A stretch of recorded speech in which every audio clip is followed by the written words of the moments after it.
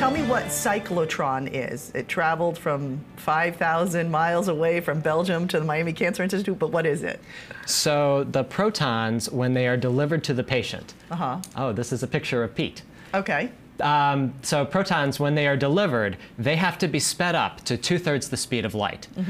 When they are traveling to the patient, we need a very powerful magnet to send them on their way and direct them to right where we need them.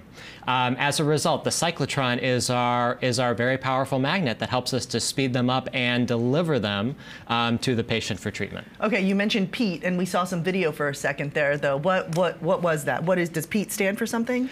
Pete and what was the video of? Pete is the name that has been given to our proton therapy unit. Okay. I can only assume that the cyclotron was named Pete because Pete has the same first letter as proton. Okay. But Pete is an integral part of our department. If you ever want to visit him, we have to shut down the cyclotron so that you can get back behind the scenes to see him. Okay. But he is always working and always ready to deliver radiation treatment on the proton unit. I'm a little confused. So that's what's dangling in the air? That's Pete. That obviously he's getting put in place? Okay, and now he lives on the roof there of the hospital, or? He lives on the first floor in a vault that's right behind all of our offices and right in line with our proton therapy equipment.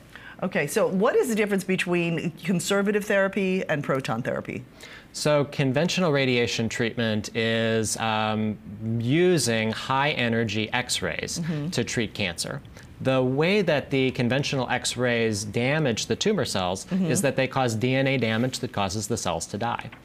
Proton therapy acts on the tumor cells in a very similar manner. It's also delivering damage to the DNA that causes it to die.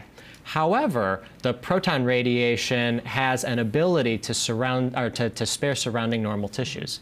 Proton therapy can precisely target the radiation treatment right where it's needed, and it can reduce the radiation exposure to surrounding tissues, which on average is about 50 to 60% compared to conventional radiation.